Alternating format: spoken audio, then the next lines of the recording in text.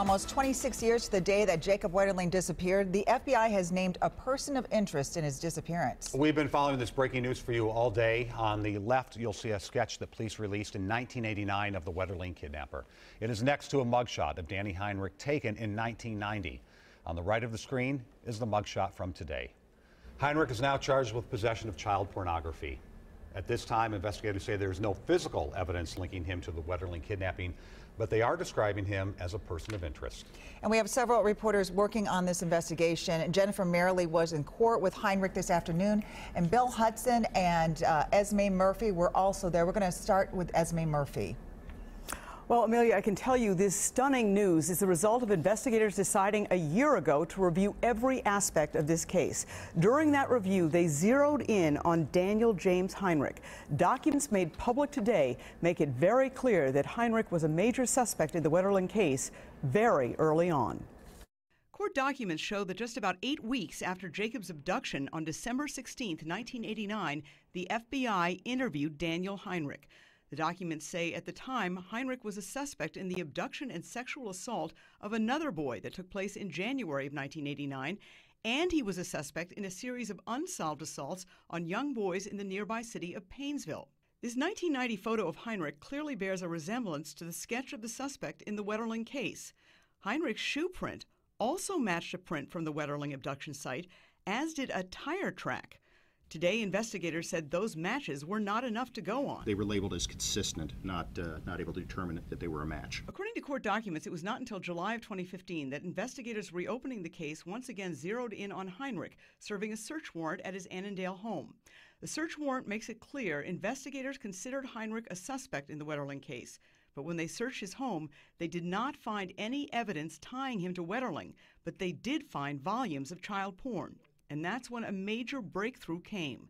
Newly developed DNA technology showed Heinrich's DNA sample was a match to evidence from the sweatshirt of another victim, a 12-year-old boy who was abducted and sexually assaulted 9 months before Jacob in the nearby town of Cold Spring. At today's news conference, investigators stressed Heinrich is not being charged with Jacob's abduction. Mr. Heinrich has been interviewed by investigators about the 1989 disappearance of Jacob Wetterling. Let me be very clear. The defendant has denied any involvement in the disappearance of Jacob Wetterling. But again, Heinrich named today as a person of interest in the case. Authorities stress they are asking for the public's help right now to get more information about Heinrich, both in the Wetterling case and in this very important pornography case. They are asking anyone with any information to call the Stearns County Sheriff at 320-259-3700 or 320-656-6625.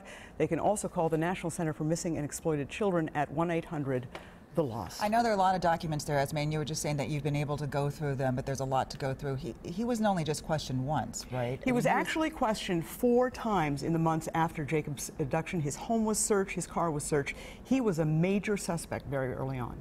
All right. Thank you, Esme.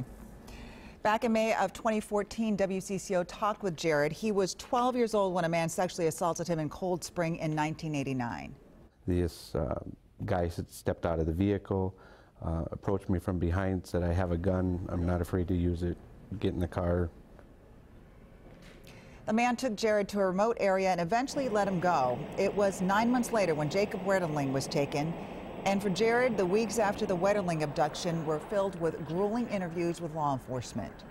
They brought me to a point where I broke down, where I mentally broke down, just physically exhausted, and I didn't have the answer. So my parents made that decision that we should move.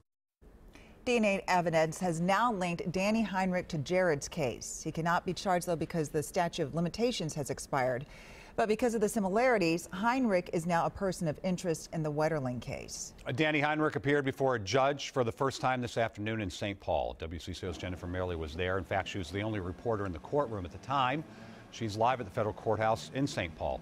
Jennifer? Well, Frank, the court appearance was quick and to the point, lasting roughly 5 minutes.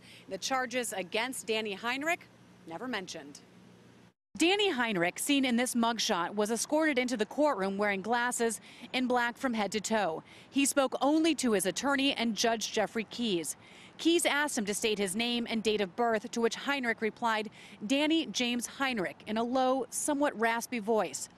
Heinrich was read his rights before being asked about his financial status, where he works, and if he has any assets or a way to pay an attorney.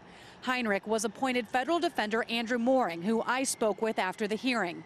Mooring waived a detention hearing for Heinrich and told me at this time he can't comment on the record. Heinrich will have a preliminary hearing back here at federal court in St. Paul next Wednesday at 10 a.m. And again, we should point out that right now Heinrich has only been named a person of interest in the disappearance of Jacob Wetterling and has not been charged in that case. Right. All right. Good information, Jennifer. Thank you.